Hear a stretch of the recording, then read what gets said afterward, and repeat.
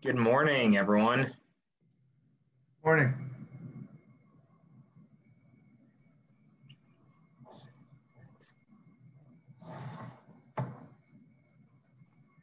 Brian, where's the cup hit? Not on my head right now.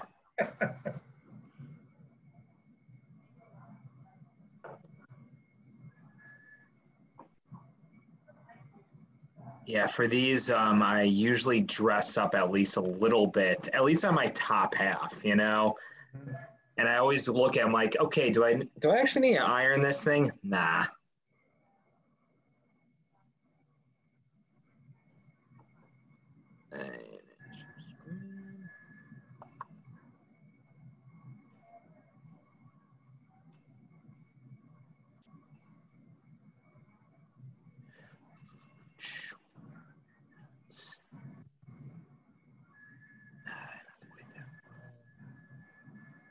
Okay.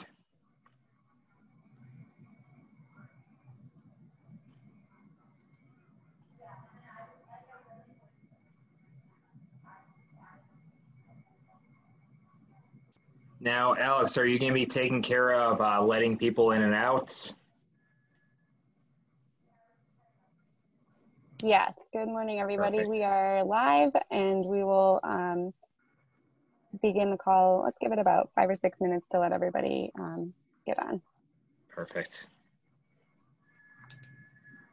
And all those that are participants signed in, we can't hear you or see you, but if you want to use the Q&A and chat functions to ask your questions throughout the webinar, that would be great.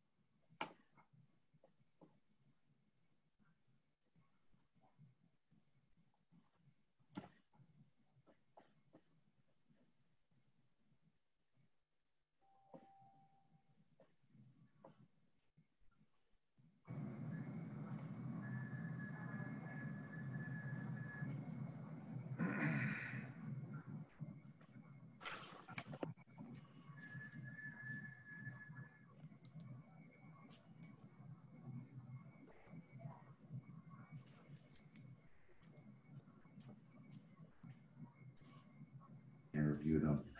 Like, I gotta look for my notes this week.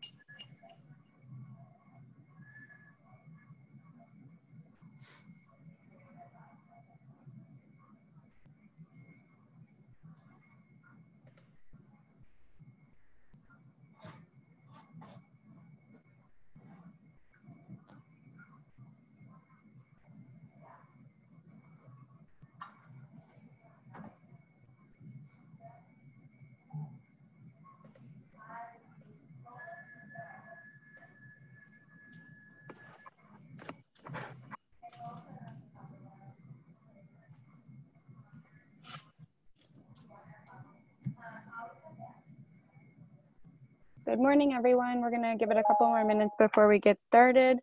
For all those that have called in, thank you for joining us. As a participant, you are muted and don't have video on. Our speakers will just have video and sound, but you can definitely participate through the Q&A and chat. So we're going to give it another 3 to 4 minutes and then we'll get started.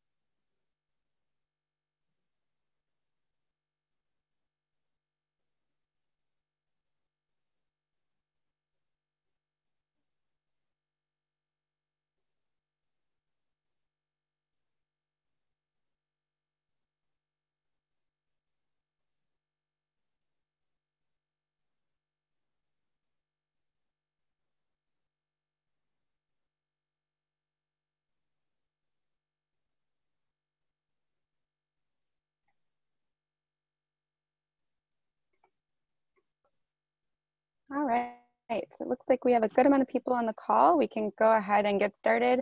As a reminder to all participants, you are muted and your video is not showing, but we encourage you to use the Q&A and chat features to ask any questions as we go through the presentation, and we'll ask them either throughout the presentation or at the end.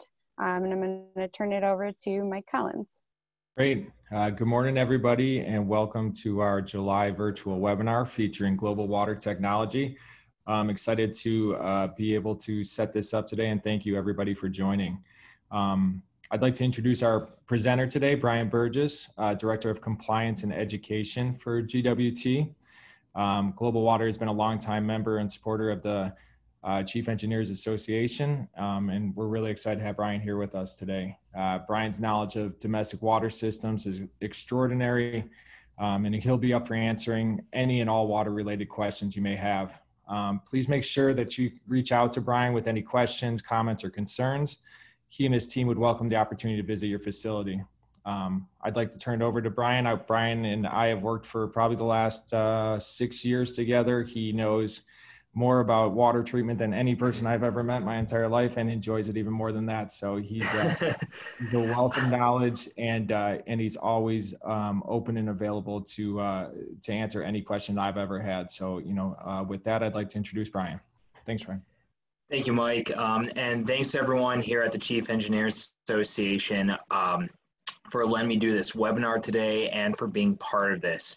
One of the great things I just love about the Chief Engineers is, first off, looking at your motto, there is always a better way to do something, I believe, is how that motto goes. And that's just one of the things I love about working with all of the engineers who are members here. And so thank you again for letting me do this. And a little bit about who Global Water is, in case you're not familiar. We've actually been around since 1990. And for a lot of it, we were just a local Chicagoland company, but we've grown over the last several years. From when I've started, we were a company that had a small office, and now we have a full manufacturing facility in Chicagoland that can supply any of your chemistries that you need, almost overnight. And we also are now a coast-to-coast operation with offices spanning, over 5 states, and we're opening up to more and more locations every single day. And with that, our goal is still primarily to think big, but also think small. So think about the big picture and growing coast-to-coast and getting a nationwide footprint, but also keep in mind that We're here because of individual customers and solving individual problems. About myself, I've been a certified water technologist, CWT, since 2017, but I'm actually second generation in water treatment. And so my industry experience, I say 10 plus years, but really I've been sort of born into it all my life.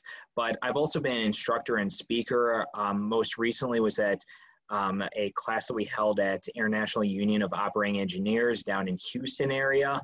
BOMA Chicago and BOMA Phoenix were some of my most recent. And of course, I've been a speaker at several seminars at Local 399. One thing we're a proud member of is AWT. I mentioned this certified water technologists.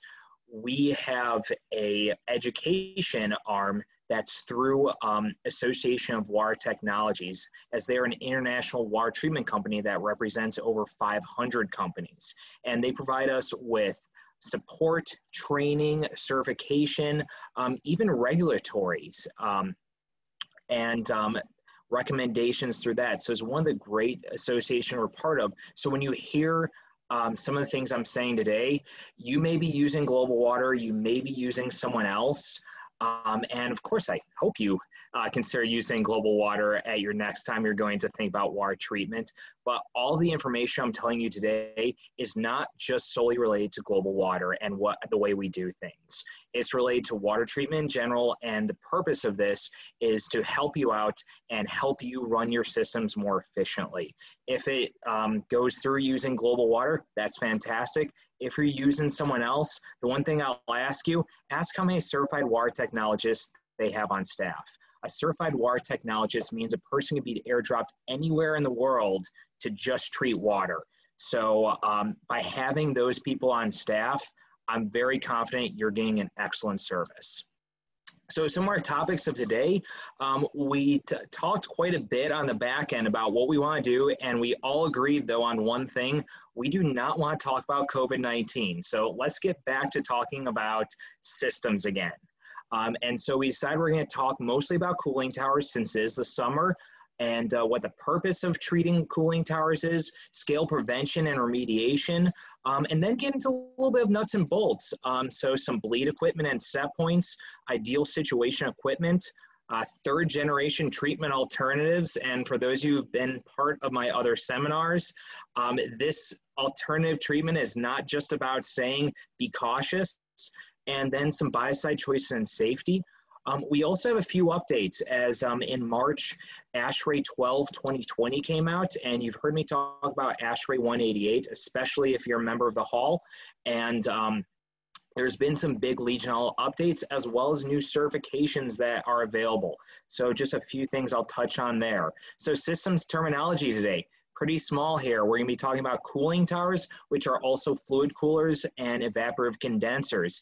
And of course, these systems can be very, very large, like the one you see on the left there, or it can be on your right, like the little tiny Evapco evaporative condenser that you can hug. Each one of these, though, can be using quite a bit of water and electricity. So that one on the right, it may surprise people. You could use over 100,000 gallons, maybe up to 200,000 gallons per cooling season on just a small one like that. That one on the left, though, I would assume that's going to be using in a standard commercial real estate environment, probably about between 2 and 3 million gallons. So a lot of water is going into this. And for every gallon that goes into it, that water was moved, it was transferred, it went through a chiller. So there was a lot of electricity that went to it as well. So what's the point of water treatment? And this is something most of your members, of course, are already very familiar with. It's to maximize systems' life, efficiency, and reliability. So at the very start of water treatment, we know if we put something in water, it does a 4-letter word: it rusts. And so the first thing is just to prevent systems from falling apart. But of course, in addition, we now look at, well, can we make our systems more efficient? And so minimize the total operating costs. This is the fuel, if we're talking about steam boilers, or in chillers and cooling towers, we're mostly talking about electricity and water. And of course, the big one, at least in the city of Chicago and in Chicagoland for the most part, it's electricity. It's always nice to have water conservation, but frankly, at $7 per 1,000 gallons, that is not very much money when we look at the massive amount of money that's coming from electricity. And of course, cost of repairs and unexpected shutdowns. Water treatment is a preventative maintenance. And the thing I like to say about preventative maintenance, it's like changing the oil in your car. You either can choose when you're going to change it. So I'm going to schedule it next Tuesday at 9 a.m. and that's when I'm going to change my oil, or it's going to choose it for you. So you're going to be driving down the highway and you're going to have a problem because you didn't change your oil, and it's going to choose when you have to deal with it. So it's either you pick it out beforehand and you deal with it, or it decides when you're going to deal with it. So first off, life expectancy considerations. Whenever I show this slide to people in Chicagoland, typically they're a bit surprised because the spec'd-in cooling tower, especially a galvanized one, per manufacturer, it only lasts 15 years. Now, most engineers in Chicago, especially because of the training that's done here, I would not ever see a galvanized tower at 15 years needing to be replaced. That'd be very, very rare. When I go and do these talks in other regions, partially because of the water quality, but a much larger portion because they don't have the training and expertise there, it's regular for a cooling tower to be almost a consumable. They run it with very little treatment, sometimes none, lasts for about 15 years, and at the end of that, it's falling apart. A stainless steel cooling tower is actually spec'd at 30 years. Now, in the city of Chicago, I have yet to see a stainless steel cooling tower basin be replaced. So I'm assuming in the city of Chicago, we're going to see these lasting for 50, 60 years. But we're also thinking about not just the actual cooling tower basin and the device, but also the recirculation pipes. Between your cooling tower and the chillers, there may be thousands upon thousands of feet of pipes, which are very expensive to get to and replace. But if you look at an untreated tower in the city of Chicago, and this picture on the right actually was an untreated tower. The mechanical contractor was doing a rehab, and so installed a brand new, and you can see by the little bit of corrosion on that right there.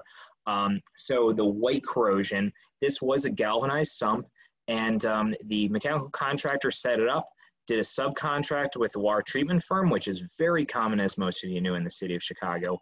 And the water treatment company forgot to assign a tech. So I just happened to be called into that particular facility to look at what's going on here. And we saw there was brand new equipment, three drums of chemistry ready to be set in and pumped in. However, it never was. And so this was just after 3 months. So it was around June or July that I'd snapped that picture of a brand new cooling tower that was already rusting apart. So water treatment, one of those things, it's great to have. If you don't have it though, you're gonna pay for that very quickly. But then there's a business case for maintaining a cooling tower with excellent water treatment. So at a bare minimum, we know that we've got to have water treatment on just for the equipment life, but also we have to think about, well, does this cost us energy if we're running it inefficiently? And of course, this is a classic example. You can Google this and see this particular example is used by, I've seen it everywhere from the Department of Energy's website to various different water treaters. And it's looking at a 500-ton chiller. And if we look at this graph here, 500-ton chiller, load factor 100%. So this would be a factory. Operating hours, 65, 70, so 18 hours a day. And then they have electricity rate, which is variable. But they looked at this particular chiller cost $200,000 per year, just below $200,000. at a deposit's thickness of 0.01 inches, which I don't have an example with me. The closest I can do is 1/32 of an inch. That's a business card. 0.01 inches of scale was a 9% efficiency loss. So $17,000 in increased energy costs. And of course, as the deposit thickness increases, the efficiency loss becomes greater and greater and greater. Now, one thing you do with your own systems is look at the difference between electricity in the summer months and the winter months, because that average electricity should go up quite a bit, unless you're on electric heating, but it typically is going to go up about 25 to 35%. And you can assume most of the electricity is actually from your air conditioning systems. So by having a much, much better water treatment where you're having none of that thickness when you open up the chillers at the end of the year, all of a sudden you can think about, well, could this be saving several $1,000s in electricity? One other point I'm going to throw, this efficiency loss and deposit thickness is from calcium carbonate, which is the standard scale that we get in the city of Chicago. But biofilm is up to 4 times as insulating as that. Biofilm is the stuff that forms when you don't have a proper biocide package. It's also present on every single water supply. So when you are waking up and brushing your teeth, you're literally brushing off biofilm. But that biofilm, little bacteria, is going to grow inside your chiller. And if it's not removed, if you don't have a good biocide package, that is also going to cause efficiency problems. Just some other Department of Energy findings before I pop into some more nuts and bolts. These are just some big pictures. 40% of energy costs for the average commercial building are spent on HVAC. This is about 7.5 total building costs. And air conditioning represents 9% of total electricity usage. And of course, this is very concerning when we're looking at climate change, and most of our electricity comes from fossil fuels. So if 9% of our total electricity is just for air conditioning, that's a big, big item that we want to look at. So typical problems in cooling towers, and I can only remember 3 things at a time, so I always like to put them in 3s. Scale and deposits are number 1, microbiological growth, and corrosion. These are just basic problems that we have in every cooling tower if they're not properly treated. And also, if you have questions on the meantime, I should also mention there is the Q&A that you can click on, and feel free to type in questions. I have a few other of my, I believe, colleagues that are scrolling through those. And if there's any questions that are important to get to at the end, I'll read those off, and because this is only going to take about 45 minutes, and we'll have 15 minutes for questions at the end here. But scale and cooling towers, these are 2 different pictures of scale. One is some really bad scale on the right here on the fill. The other one, though, shows really how scale forms. This is on the coils of an evaporative condenser. And you can see on those various coils, scale started to develop on each one of those.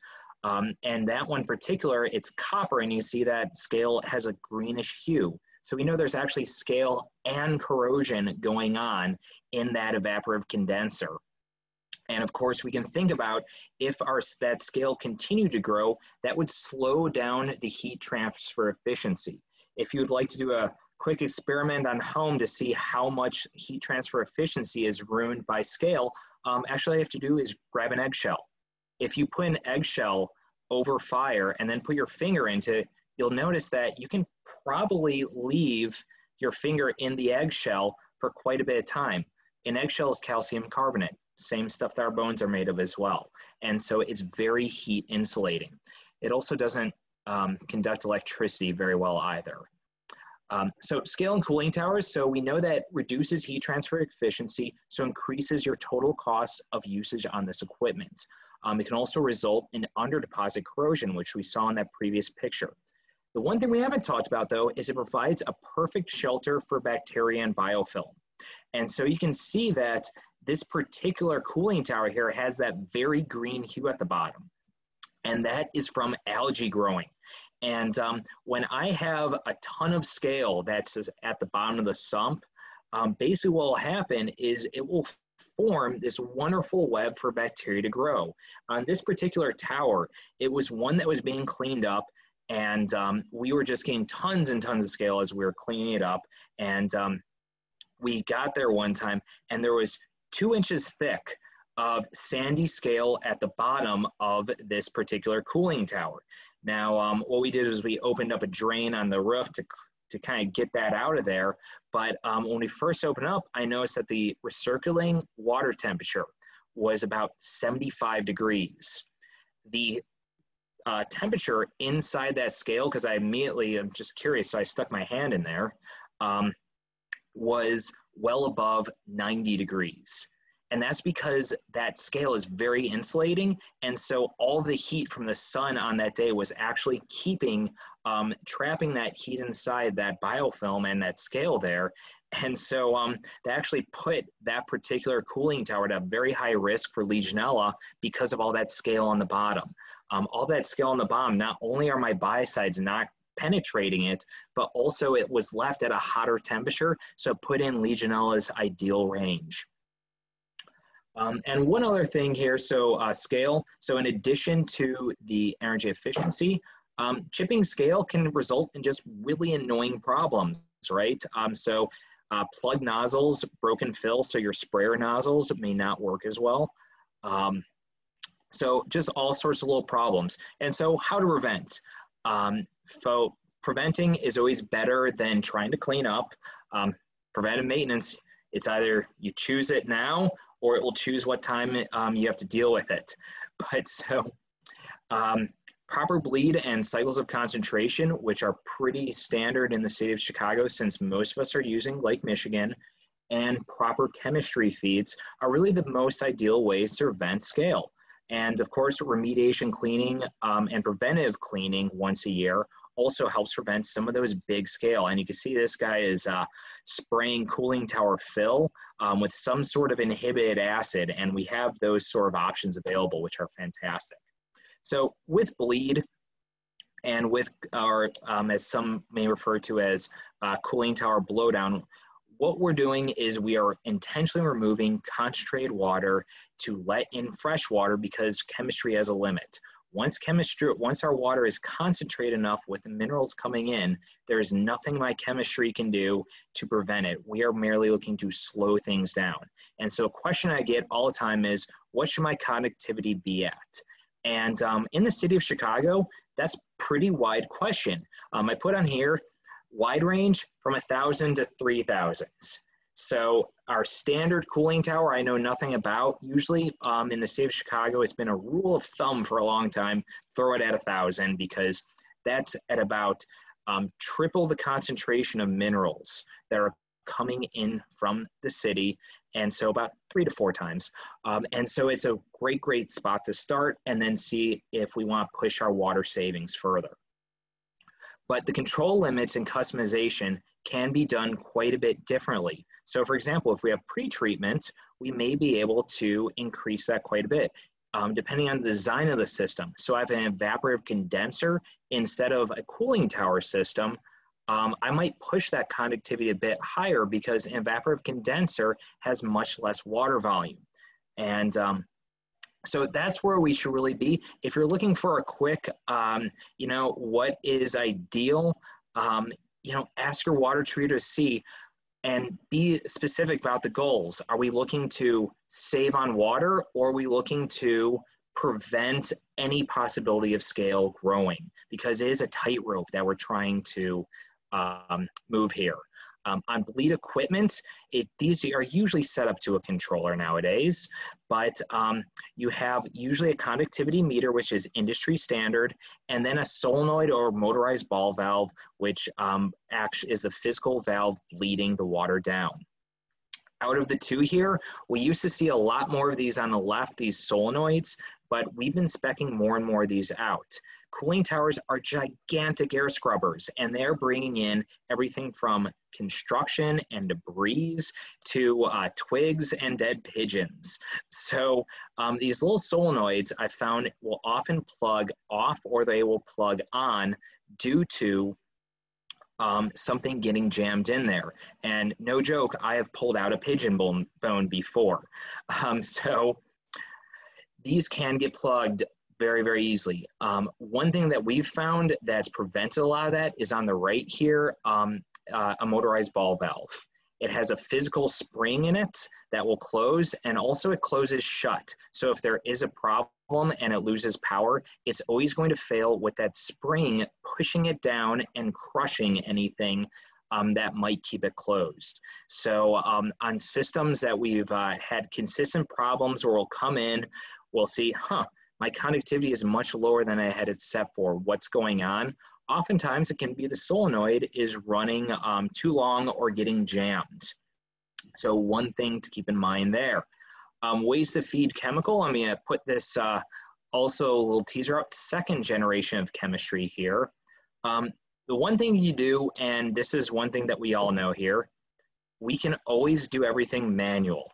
So at the end of the day, you know, we can physically go and move chemical around and pour in chemical and, you know, do our tests that way. And in tight situations, I've even set up a manual bleed using a siphon and a hose. So if worse comes to worse, you can do everything manually, but of course there's big concerns with safety and chemistry. So at the next level, we look at our methods like timed and bleed and feed. And this would be using a little Christmas tree timer like on the right here, and it will feed your chemical 2 or 3 times a day automatically, and then you adjust the pumps back and forth.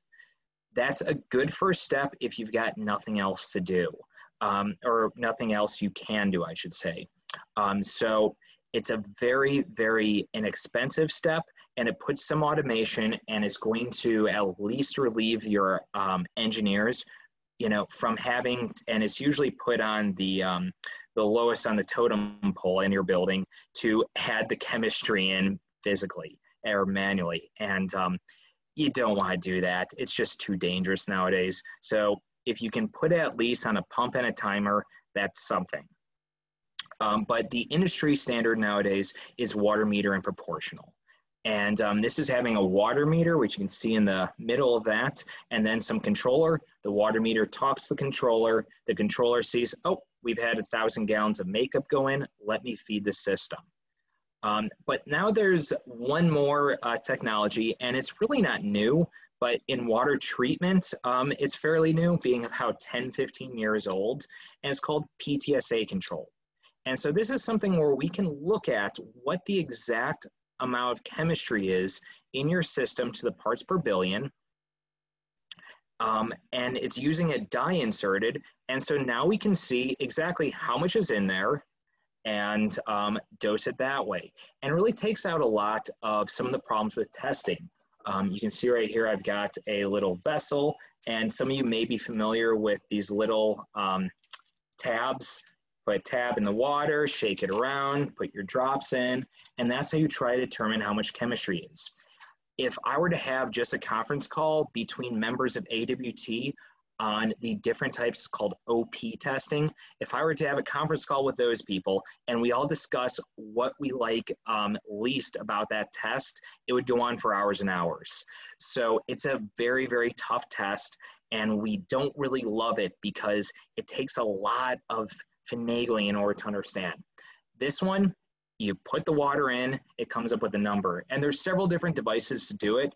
You can see this SP300. Most of my techs carry around this one, in SP710 now it's on. And so it's a great device for being able to check the chemistry. In addition to having that handheld device though, we can also put in a probe. And that probe is going to talk to the controller at all times and keep everything in range. The biggest advantage of these, easier operator testing and control, and also you have the exact same chemistry at all times. So very, very effective stuff. Feel free to ask your water treater about them, because even if you're not on one of these newer controllers, you can at least ask your water treater, hey, do you have PTSA dye in here? So we can do operator testing, you know, once or twice a week with this at a much better calibration of testing. Next, I'm going to pop into containment and safety here. Now, most of your facilities are not built in ideal situations. A lot of these mechanical rooms were clearly afterthoughts. So it was, oh yeah, they don't have to, you know, put up 55-gallon drums of glycol in there. Of course not. It's not a problem to just have, you know, those taken upstairs. And so many difficult to access areas and can't handle large quantities. And so there's a couple different options for you out there on the market. One is a solids program.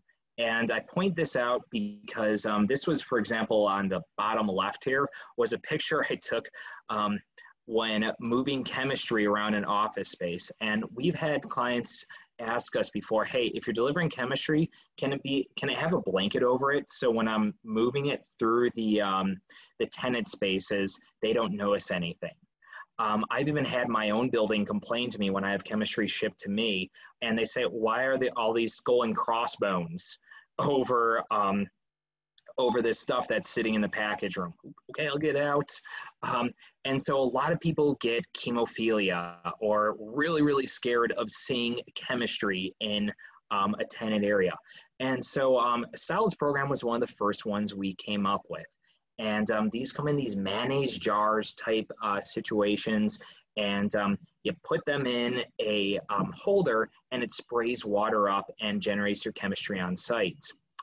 One of the nice things about these is you can have it in a box carried across your facility. The big negative, and I have these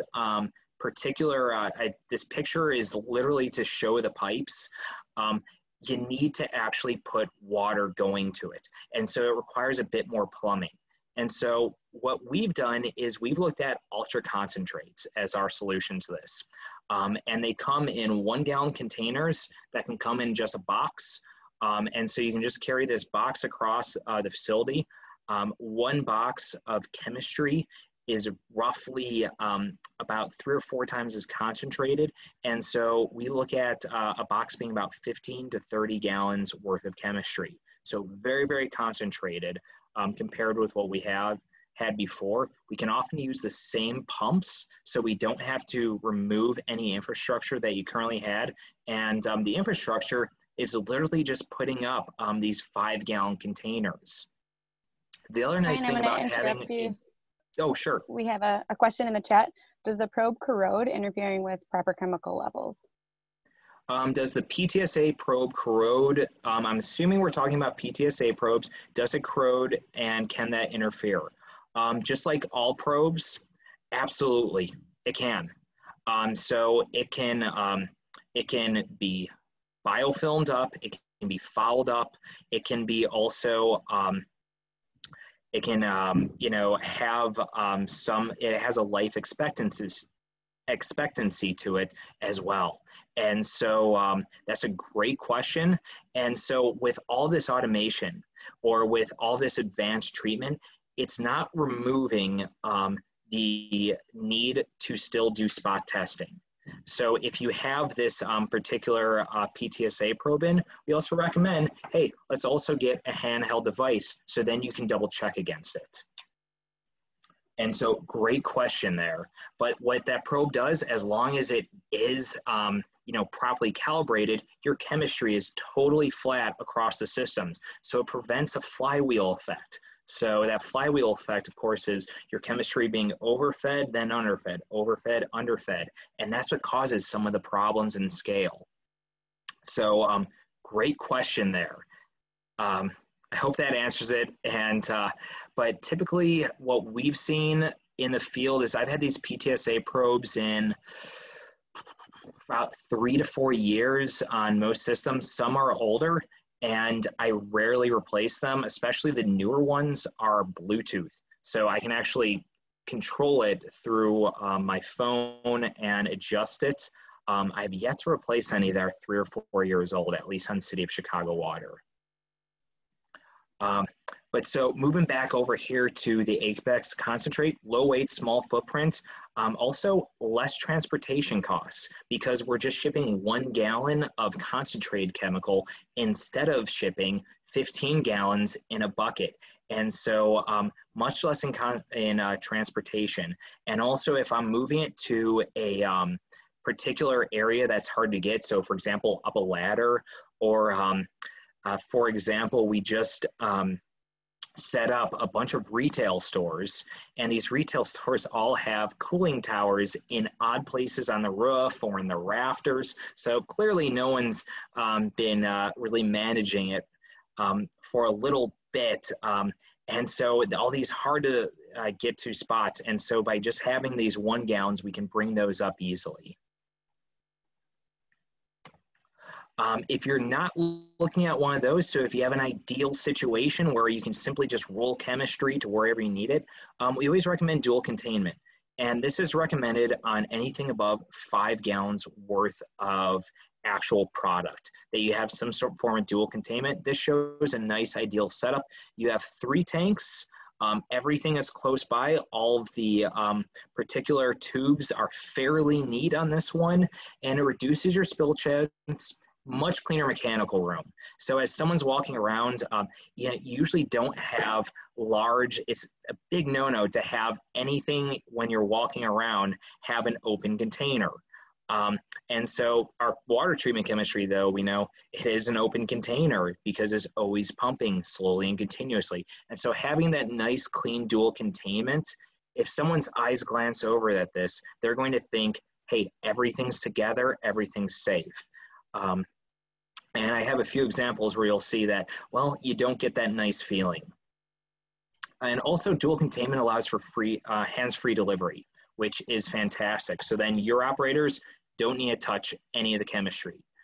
One thing I always point out here, if you're still feeding into the 4-inch, or in most cases 12-inch cooling tower mains, I recommend against that, because this particular one, both of these actually clogged up from scale, and no one had quite noticed it until we were really trying to troubleshoot the pump, and the tube actually exploded out of it.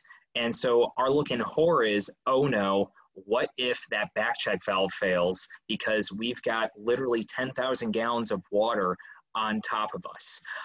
So fortunately it did not there, but we strongly recommend always going to side stream, and that's on the right here. And you can see all of your pumps are neatly aligned, and every single chemical feed is straight into the side stream. The other nice thing about that, if you are fixing for side stream, I know me, if a problem is easier to fix, I'm more likely to get that fix immediately. So if there is a problem, and for example, sodium hypochlorite is very common to start forming some gunk and clogging up, and some of our chemistries are as well.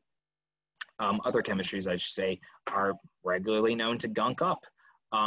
You can easily pop that out, clean it out, put it back in. This is always my picture of what not to do. And so please, please, please, if your system looks like this, there are many, many ways we can improve this. At the very basic was remove that drum from the chair, but please do not have your 15 gallons of chemistry on a chair.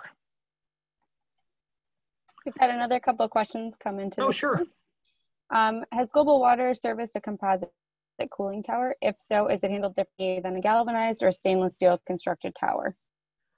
So have we serviced a composite cooling tower? You know, that's a great question. And for example, we have actually one up in Medline that's a factory with 4 of them all lined up, which is the last one of them I was at. But yeah, so cooling towers are going to come in stainless steel, galvanized, composite, some forms of different fiberglass. That's really popular in Australia. And also we even have wood cooling towers still. So yes, we have done every sort of treatment. And when it comes to that particular one, the scale and corrosion principles are going to be very similar. So everything you've seen in here is going to be almost the same. The one nice thing about something like a composite is if you wanted to feed something that was a little bit harsher, depending on your chiller, you might be able to get through with it. So, but for the nuts and bolts on that, I'd be definitely happy to to go over that on the back end there. Awesome, thank you. And then one more question. Does Global Water have a recommended incubator to provide a stable environment for dip slide samples? Recommend incubator? Yeah, so we have about like 3 suppliers, and so we can quote one out for you. So, I mean, my recommended incubator, I usually just throw it in my pocket. No, yes, we have several incubators, and they're all a little bit pricey, but it is worth it for dip slides. Thank you. And so 3rd generation chemical treatment, and this is how I put water treatment with cooling towers. If we're really going back to 1st generation, we would be talking about steam boilers and potatoes. That was literally the first type of water treatment that was there. They would leave potatoes in the boiler, but we're going with cooling towers today, which the first one was really chromates that were used heavily. Those were banned due to being very toxic. 2nd generation, which we're on right now, is phosphates and biocide. And now for the 3rd generation, there are very many contenders. And you can see this magazine called The Analyst on the right here, Voice of the Water Treatment Industry. That is my technical magazine that I get, every couple of months. And literally every single month, there is some new thing that they are trying. And at the end of the day, it's always coming back to, well, does it work? Usually it does, but is it economical for most systems? Because what's economical for one system may not be for another. What's economic in one area may not be for another. And so it always comes back to that. And you can see all of these, there's especially a lot of devices that come out. And for example, the Dolphin, I've spec'd out probably about 10 of those because they didn't work on Chicago water. And so the one that we're experimenting with right now, and I'm kind of excited about it, is Mexel, and it's a pipe barrier treatment. And so especially we've heard good reviews and great economics coming from very large systems. But basically what it does is it's not looking at treating the water itself. It's looking at adhering to the pipe, and you can see this picture on the right, the bottom right here. It basically forms this protective cell or protective film around the entire system and prevents, for example, dissolved oxygen from corroding the system, but also prevents scale from adhering to it if scale were to form. So from what we've seen in a lot of especially data centers, this has worked out fantastically because it's a one chemical system. It's a one treatment approach, prevents scale corrosion and biofilm from adhering to the surfaces. And the other thing I like about this one is this wasn't directly marketed at the mid-market. And what we call the mid-market is what we're in right now. So commercial real estate is a mid-market. Data centers is a mid-market. Heavy market is power generation. So a massive power plant, for example. And then the small market is residential, so mid-market. But these came to us from the quote unquote big market. And so if something like this works in a power generation, we know that at least at the very basic, it works. What we don't know is it economic, and that's what we're gonna start experimenting with. And so Mexel 435, a cooling tower treatment, it's also EPA certified for use as a biocide, which is one of the first ones to have an all-in-one that can be used as a biocide. In fact, Janet Stout, who I'll talk about a little bit later, had good comments about it. It prevents biofilm, scale, corrosion, and effective towards Legionella. So feel free to ask us any questions about that or see if your building would be interested in being one of the first ones to be on this, because we've just seen outstanding results so far. And we do have a question. Is Mexel more of a startup product? Mexel is a treatment for at any time. So one of the interesting things about it, if you're looking to keep a system clean, it has this adherence to it. So you know, if you have, I would think it's perfect for a brand new galvanized tower, because part of the galvanization process is that passivation and trying to stop the water from destroying the galvanized layer during passivation. So I could think that's a wonderful product for it, but it's also excellent in certain products or certain systems that have been neglected over periods of time, because it's going to actually, it acts like a magnet going directly towards the pipe wall. And so then it's going to remove anything that gets in its way. And that includes some scale, that includes biofilm. So really interesting product. So either existing system or brand new. And the Mexel is something that you're offering now. You said you could. Correct. Okay, great. Like, people could reach out to you. Perfect. Mm-hmm. Yeah, feel free to reach out to us. We can put together just a quick cost estimate on what you're currently on, what a like-to-like would be, and then what this Mexel would be. One other thing, I really don't have time for this, pre-treatment though in what I call difficult buildings. So some of you guys are on buildings that are quite old now. And so you may have a 120-year-old building that has the same cooling tower equipment or same recirculation pipes at least for the last, 120 years. And so in these type of buildings, a little bit of hardness will slowly gather around all the pipe surfaces. So one thing to think about if you're having constant scale problems, because your cooling tower is usually at the top of the building, your chiller is at the bottom of the building. So you have literally 15,000 gallons, possibly more, of water that can cause all sorts of scale, corrosion, biofilm, you name it. One thing to think about is pre-treatment. And so we use water softeners regularly in steam boilers, but we can also use them in cooling towers. And we've had a lot of success if we've done this in buildings that have had existing scale problems, and especially these buildings that have a very large amount of water.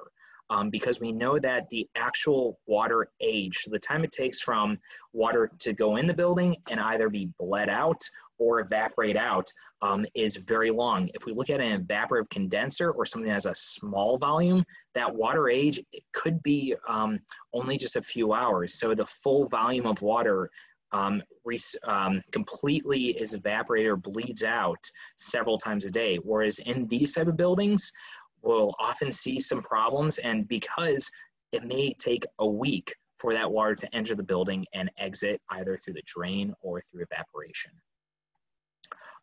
Remediation, if you're looking to quickly remediate scale, inhibited acids are always one option, and the one we recommend is Ridlime, which we can quote out in 5 gallons to tote size for you. We have a bulk discount. And what is really nice about this product, it's safe to use. So if you spray it over, and so if you're using a sprayer and it splashes on you, there's actually no safety hazard with your skin. The manufacturing rep will actually come out and they will handle Ridlime using no gloves, which is something that, I can't even do for this own webinar, is show a test, because I would have to glove up and glass up in order to show our water treatment testing. It's also recommended that cooling towers are cleaned every 6 months and have a regular visual inspection.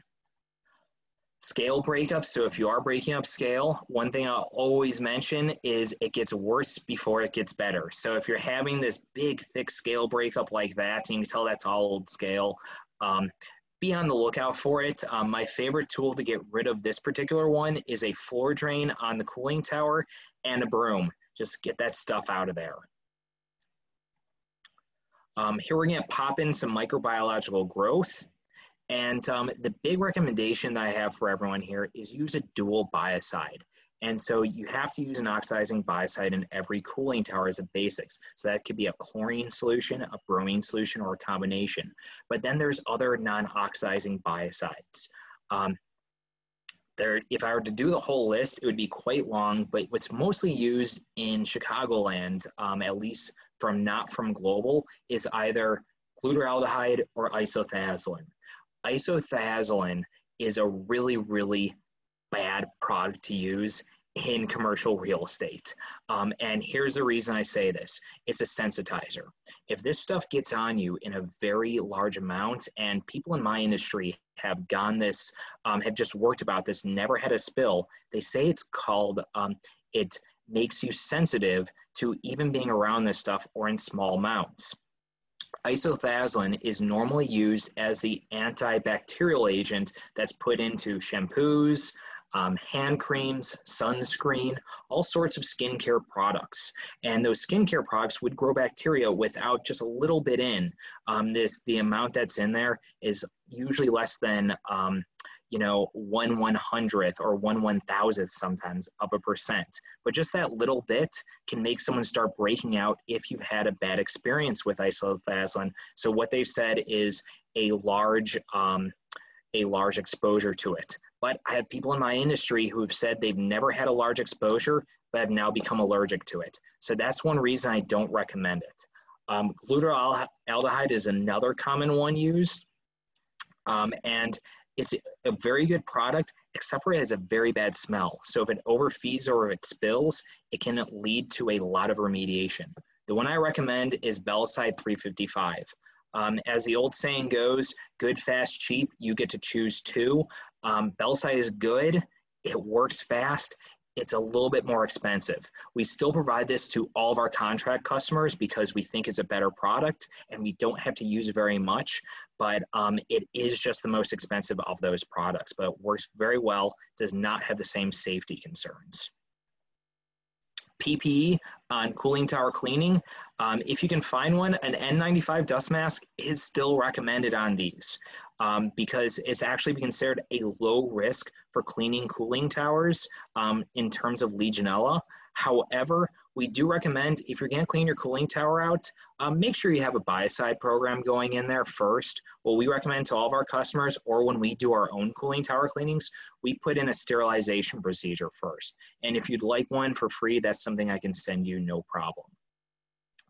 When it comes to testing, I'm going to have to slide through this a little bit, but basically you have, when you're looking at these different test items, many people ask me, Brian, how often should our operators test? And of course that depends. How many people do you have on staff? How much time can you devote to it? And then how critical is the equipment? If you're a data center that has literally, 10,000 tons of cooling, I'm probably going to recommend every shift of this should be tested. But if you're a commercial real estate building with a 400-ton cooling tower, it's still an important piece of advice because it's critical to your air conditioning. However, the exact nature of that is not going to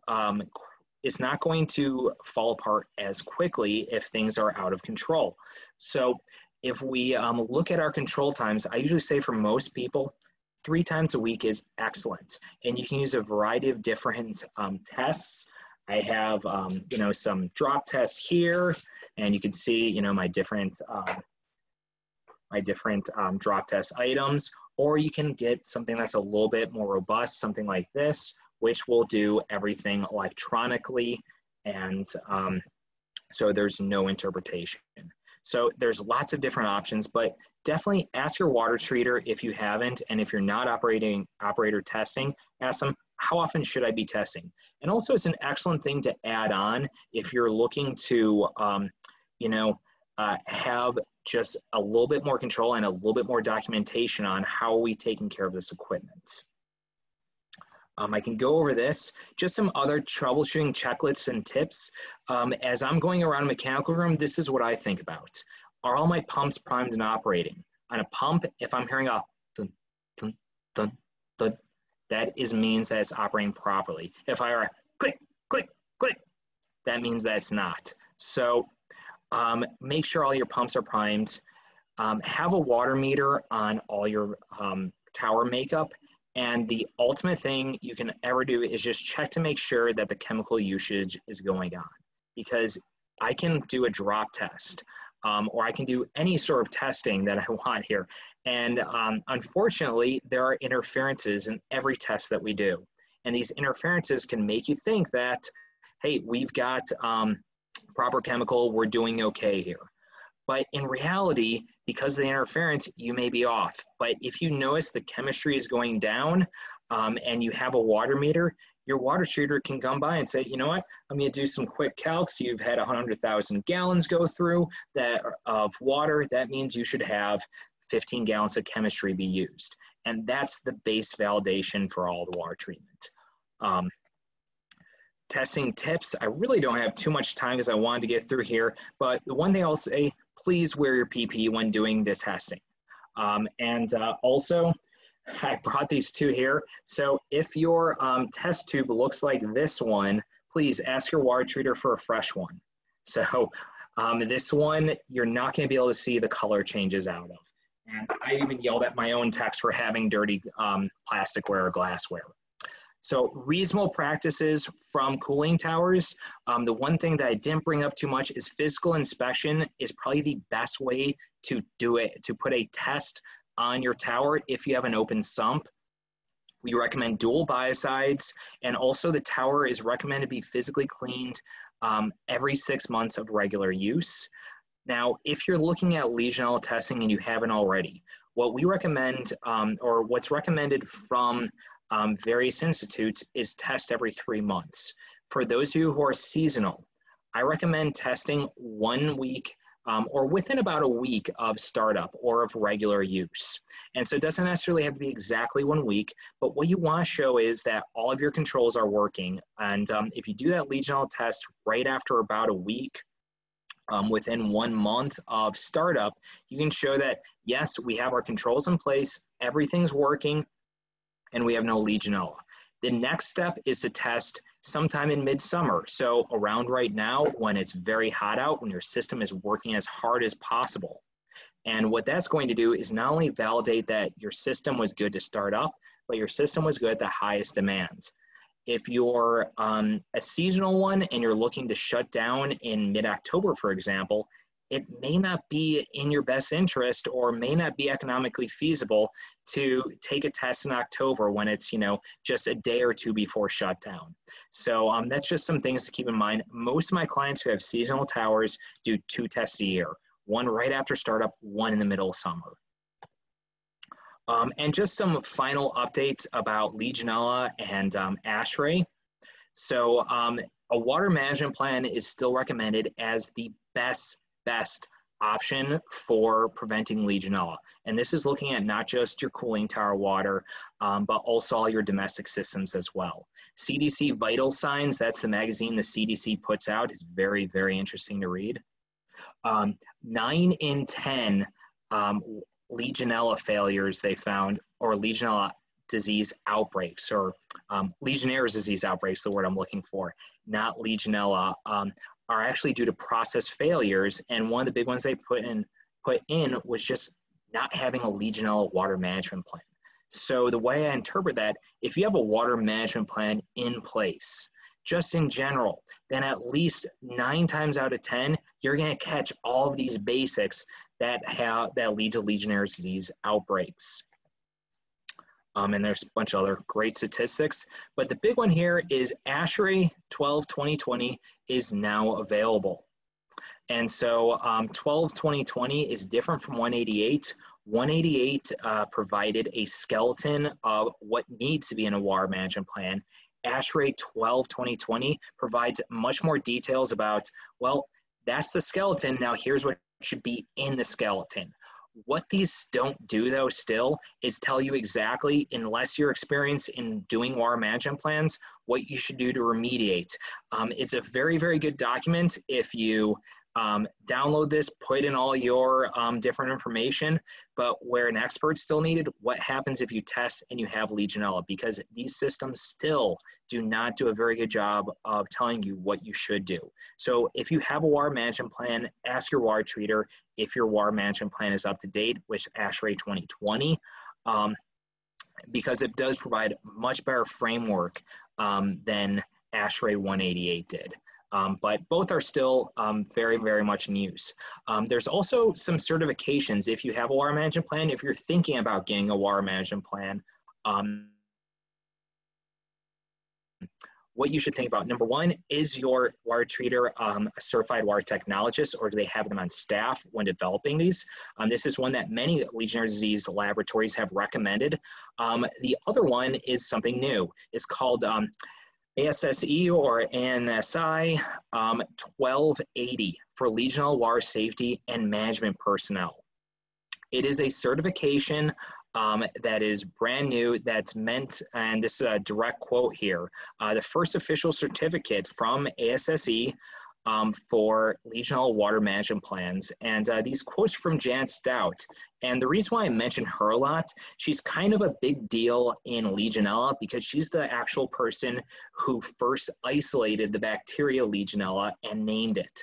So she owns one of the largest laboratories of testing Legionnaire's disease and Legionella and investigating. So a lot of our information comes from her, and she's sort of a quasi-celebrity, what I call a W-list, water-list celebrity in our world. But she said the certification to the ASSE Water Management Specialist Standard means the job will be done right. So I recommend asking your water treater if you have a plan, or if you're verifying, or if you're thinking about getting one, how many people do you have that are ASSE 1280 certified? And since this is brand new, the first class is actually coming up. So right now, no one is. Next time we have this sort of webinar, at least I will be if I pass the exams, I guess. But so I'm going to go over some questions here. So it looks like we do have some questions in the chat. I just want to let everyone know if your question doesn't get answered, we can have Brian follow up with you. We do have your email address. So if we don't get to it, I know we only have a couple minutes left, he will follow up. So if you also, yep, I'm going to mention here, we are on LinkedIn and Facebook. I don't follow us on Facebook because I don't need my company seeing my Facebook, but you know, I do follow on LinkedIn, and we put out a lot of great things on there. So, and a lot of interesting articles. So feel free to follow us or sign up for our newsletter. Awesome, thank you. If you have a spill, what can you use to clean it up, especially when it's sticking to the concrete floor? Ooh, you have a spill. That is a very, very long answer. It depends on the chemistry and depends what the problem is. So if we're getting, for example, just stickiness, usually, you know, it's just water to dilute. But if you're getting something like a smell still, this is where it really depends on the chemistry. The first place I would look for, though, is the SDS. See what they recommend.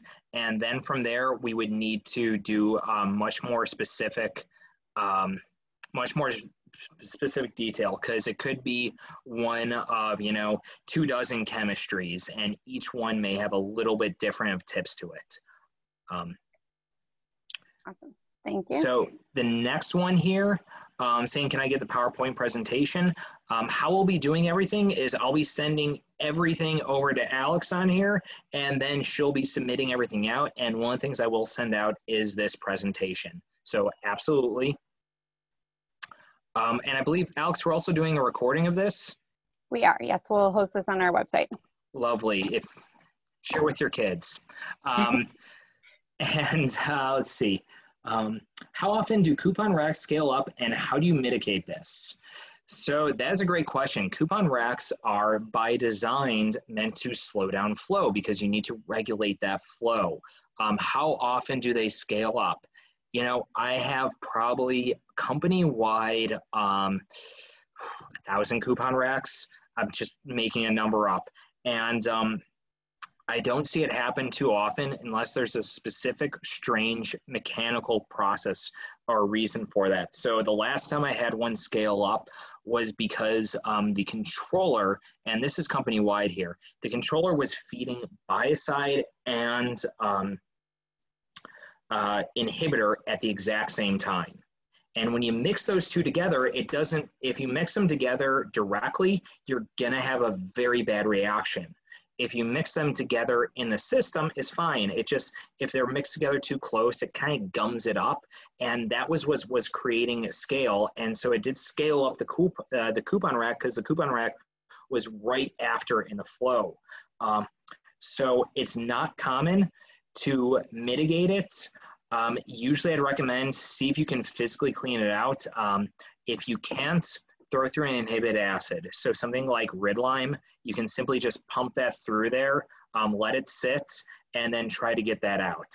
So I don't see that commonly happening, unless there's some problem with the flow regulator, because that particular flow regulator maybe malfunctioning, and then not having enough flow go through it, and that's where all the gunk sort of pops up. In addition to coupon racks, though, one of the things you do if you're having constant issues with it for your particular system, you've tried moving it, you've tried everything, there are new corrosion probes you can put in instead. So instead of having that, check every 3 months on the corrosion rack, you can put in a probe, and it does, it gives you a live feed out of what the corrosion rate is in the system. And usually when I'm trending these with corrosion racks, I'm seeing a total correlation between the two. It's very rare that I wouldn't see that. So that's one other option you have if you're looking to just get rid of the coupon rack, but keep some sort of third-party analysis in there. Any other questions? There are some questions in the chat. If okay. If you want to answer those, we can finish out the recording. Anyone else is welcome to stay on the line to hear the answers as well. Our class is something engineers expect to take. Our class is something engineers are expected to take. Great question. I think you're talking about ASSE 1280 here.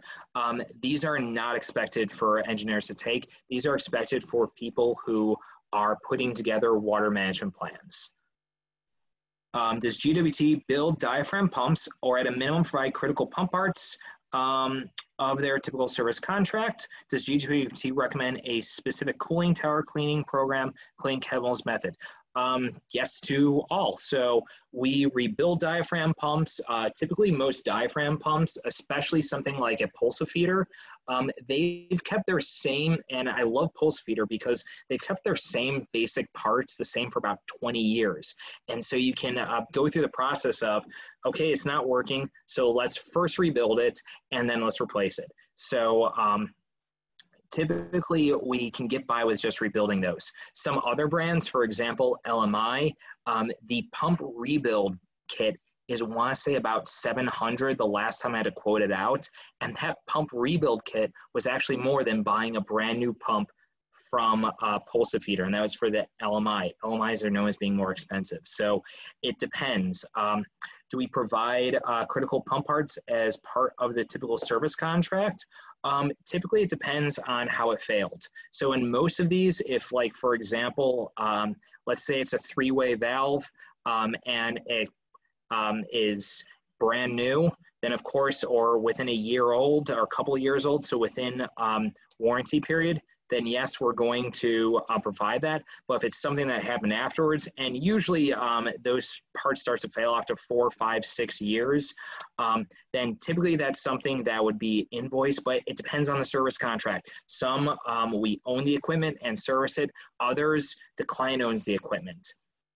Does GWT recommend a specific cooling tower cleaning program, including chemicals methods? We definitely can. So, but cooling tower cleaning program, ooh, that's a tough question. So we do have a sheet, a one sheet on recommendations, but it's not a step-by-step procedure. But I can definitely send that to you. Does GWT recommend Ridlime for plate frame heat exchangers? Actually, the one thing I really love about Ridlime is you can put them into Alpha Laval plate and frame heat exchangers. If you look at the SDS on Ridlime, it actually has hydrochloric acid. Now, it's not just hydrochloric acid, that's just one element in there. But as most people know, stainless steel and hydrochloric acid do not get along well. If you want to get rid of stainless steel, immediately it will immediately eat through it. But so, yeah, Alpha Laval is the actually put out a certificate to Ridlime saying it does not cause advanced corrosion. So yes, we definitely recommend Ridlime for plate frame heat exchangers. Has GWT been involved with the peroxide cleaning process of cooling tower? Yes, I have. So the peroxide cooling tower cleaning program is usually recommended by certain companies. I've seen that spec sheet. What the goal of that peroxide is to break up biofilm. So, you know, I've seen it be effective. On other instances, I've gotten myself into trouble because I've overfed the peroxide per the recommendations or the sodium hypochlorite and just ended up with tons and tons of foaming. So the one thing I recommend if you're doing a peroxide cleaning process, make sure you have anti-foam. Any thoughts on pot feeders with string tube filters? Yeah, so string wound filter cartridges and pot feeders, that's all great stuff for closed loops. So today was all about cooling towers. And so with a cooling tower, you know, we usually wouldn't be using a pot feeder or string wound filter cartridge. Maybe at another one of these sessions, we'll just focus on closed loops. And when we talk about closed loops, we're talking about chiller side of the loop, or hot water boiler side of the loop, or possibly condenser loop. But this one is just for the open cooling tower side. And I think you answered all of them in the chat now too. Awesome. Awesome. Well, thank you so much, Brian, for this presentation. As Mike said, you do have an extraordinary amount of knowledge on this. Thank you to all who have attended. We will be sending out some follow-up information on the presentation to answer any questions and for you to utilize and to contact Brian. Thank you all so much and have a great rest of the day. Thanks everyone for joining on.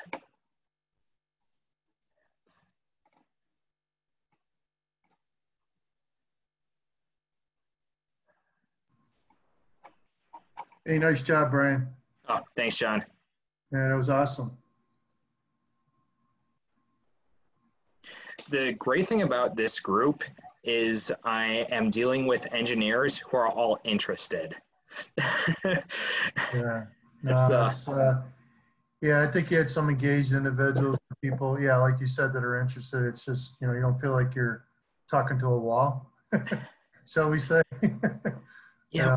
So. Yeah, so we started doing these out of necessity in April, and then we, as our company has been growing, I've been doing things like flying out, driving out, all sorts of things like that. But with this option, it sort of forced us to get something in.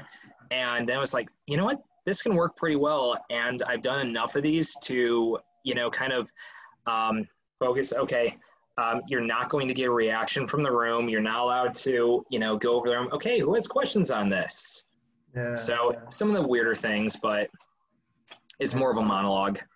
You do a nice job of presenting too. I mean, we get a lot of people that are very monotone, and you're not that, you know. So it's you do a nice job. It's good to hear. Yeah, yeah. No, it's very. Yeah, I've got a face for radio, so. Yeah, I've been told the same. No, I don't think so. You do fine. So, no, definitely. I felt you kept it engaging. That was nice.